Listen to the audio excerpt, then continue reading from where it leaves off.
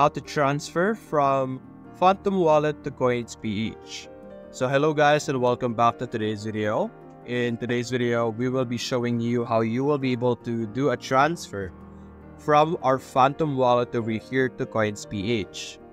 Now what you're going to do in CoinsPh is that you're going to locate the Solana option and you're going to look for your Solana address.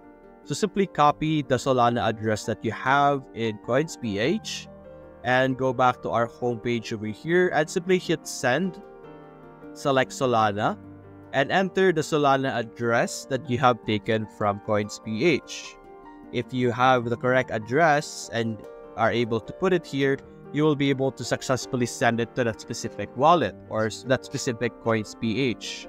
Of course, enter the amount of Solana that you want to send and simply click on next and you will be able to send Solana from Phantom Wallet to your CoinsPh.